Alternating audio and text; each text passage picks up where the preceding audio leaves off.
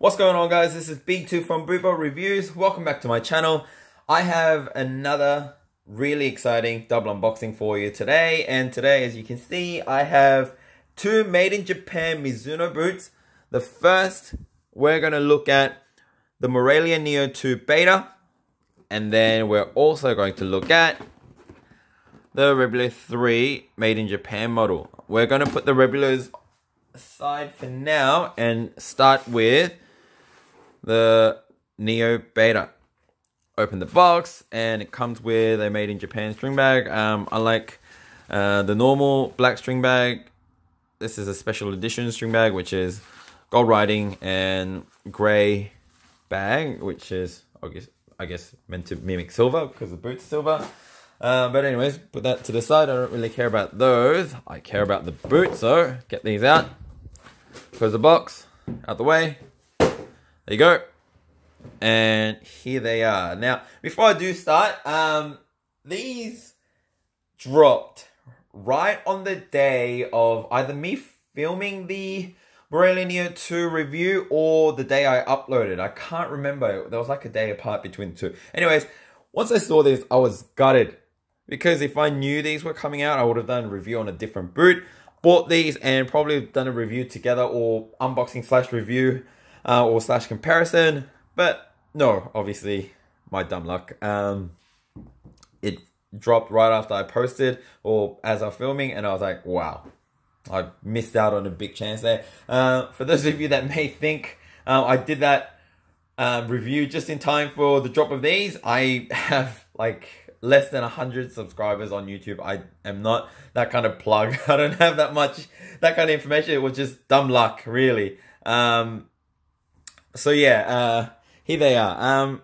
I'll just show you what the boots look like really quickly, and these look really, really good. I mean, honestly, I wish I knew these were coming out. There was no leaked pictures. There was no information about it. I know a couple of YouTubers actually went over to Japan and they knew about it, but they weren't allowed to say. So Mizuno really kept this tight.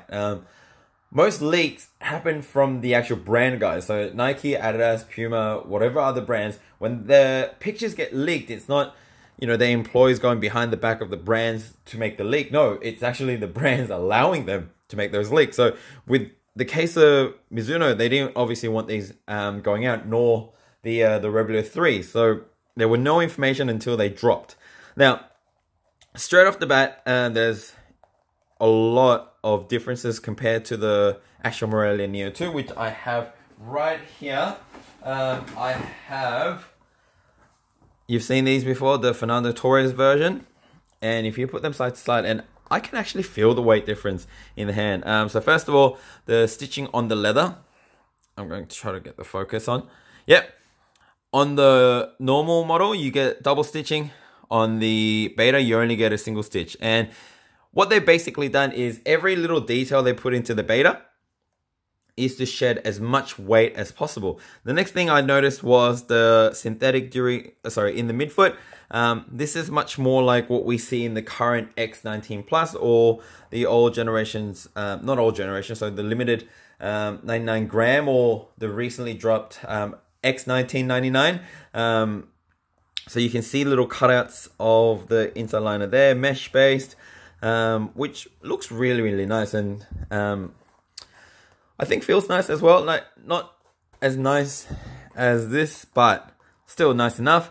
The leather as well, if you can see, I'm sure you can see as well, it's much thinner than the actual Neo 2s, and if you actually put your hand in the boots and feel them, they are so much thinner, but just as soft, if not softer, out of the box than the normal Neo 2s. The sole plate and stud pattern is, as far as I can see, exactly the same, except this little part here, the cutout that shows, that looks like carbon fiber, but it really, I don't think it is. But whatever material they use, they've used a different material, and just, I guess, as I said, it's probably to make them lighter.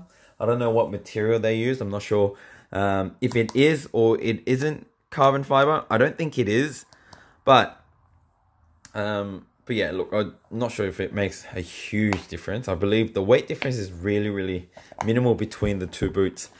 As I'm talking, the other thing I wanted to show you, oh, okay, I didn't know that. So insoles apparently now have little cutouts in them. I didn't know that, but the reason I took the insole out is, if you remember my last video on the Morelia Neos, from the recent drops, they've got rid of the texturing, which provides a lot of grip, and I can confirm they did, so it just feels like a normal insole, which is a shame because I really, really liked it, compared to what you get in there. Oh, actually, the branding's a little bit different too. Usually says Morelia, but this one doesn't say Morelia. Huh, interesting. All right, so that's for me, that's a loss, Mizuno. Really. Oh, actually, another one. Not sure if you can see, but you can. Well, you can see the lights, but I can actually see through this part as well. So again, the sole plate might be thinner. Oh, another one. And they've used that same sort of material in there, that carbon fiber like material. I'm not sure if that is carbon fiber, but again, same material as you see out there. So yeah, a lot of interesting changes. I wouldn't be surprised if this becomes, or they redevelop, oh, excuse me, they redevelop this boot to make the Morelia Neo 3 following obviously the Neo 2. And I think they're on the right track. They are a little bit lighter. Obviously, this is their speed boot, and as I said in my previous videos, this is just as good as any other speed boot out there. This is my personal favorite boot to wear, and I will be wearing these, even though I just, started wearing the brand new limited edition Morelia Neo 2s, because Mizuno's done a drop of the beta for me. I'll be breaking these out. I'm not going to leave them on the shelf like that I do with the Fernando Torres ones. These will definitely go on my feet, and I will be having a review coming soon for you, following all the other reviews that I have lined up. Anyways, guys, we'll put these back in the box. I threw the box away, actually. We'll put these aside, and now it is time for the Rebula 3. Right, guys, so here are the Rebula 3 Japan. Now, I don't think anyone's actually, well, any of the bigger football review channels have unboxed this colorway yet. So I might be the first on YouTube. All right, so normal made in Japan bag. Let's get that out of the way, get these out of the box, and whoa. Look at these beauties. Now, I don't really like Volt or this bright fluoro yellow sort of colors, and because my lighting's so bad, the color's actually not coming through quite as well, but it is very, very bright, and I did choose this is one of the 2 launch colorways. I know most of you seen the exact same, except all the Volt here is white. That's the one that most, or if not all of the reviewers and a lot of the videos that I've seen have put out. I really like this. I'm not a big fan of the Volt colorway, as I just said 2 seconds ago, but the ones that I really, really do like are the ones that actually work really well with the accent colors.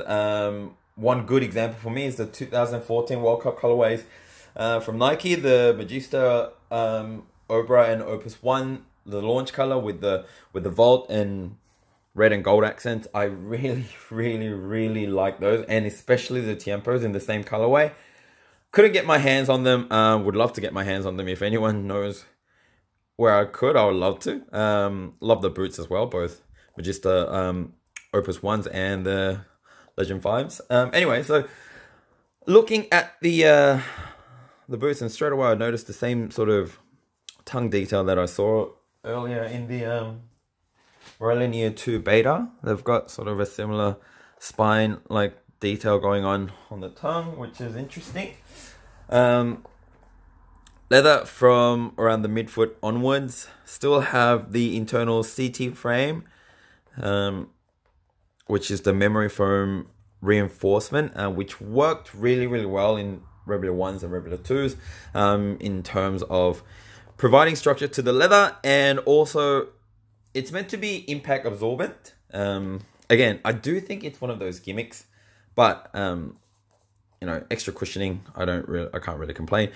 First time they've changed the sole plate and stud pattern. Well, maybe not the sole plate itself, but the stud patterns have definitely been changed. And one thing I did notice that worked really, really well with the both 1s and 2s is the deflex groove structure. They go down the middle like their spine, and they still have it, I believe. It's a different sort of structure, different sort of spine. I'm sure it'll work well.